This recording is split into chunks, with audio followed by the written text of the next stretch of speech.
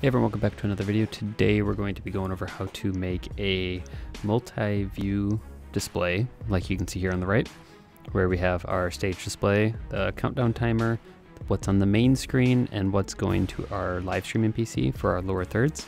And as you can see, as you click around, it changes. So let's get started.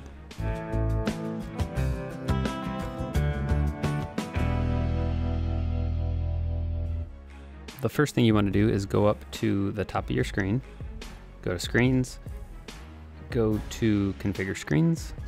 From there, come down to Stage, you're going to hit the plus, go to New Placeholder, 1080p. From there, you can right-click that, rename that, we'll just call it Multiview. You can call it whatever you want. And then exit out of your screen configurator. Go up to where your top toolbar, go to More, Stage Editor. And then under Layouts here, you want to hit the plus, go to Blank Layout. And then this is where you'll add whatever you want on the screen. You can use this plus here. And you can do Current Slide, Next Slide. Screen Preview will give you kind of your main displays. So we'll do our main display for one. We'll drag that over here. Go one. And then if you see, you got these little bars that appear to help you kind of snap it to the squares. Do the Wirecast, which is our lower thirds.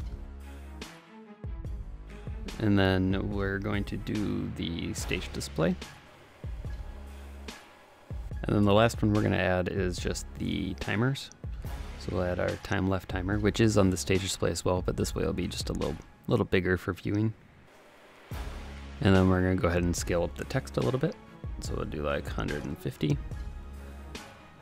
And then the other thing that you might want to do, it's more of a preference thing. If you click on one of the shapes and then go down to stroke, you can add a little white border around around everything really. And that'll just help you when you're looking at the screen, it'll help you kind of separate out the different lines or boxes a little bit. And if we come over here to show, we'll switch our screen here to multi-view. And then you'll see right now it'll default to the main stage display. So you'll have to come back up here to Screens, go over to multi-view. This is where you'll set what layout you're using. So we want to do the blank layout, which is our second one.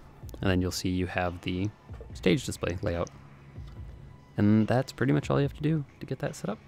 Hope you enjoyed the video. If you did, be sure to give it a like, leave a comment down below on any questions that you might have. Don't forget to hit the subscribe button, and we'll see you next time.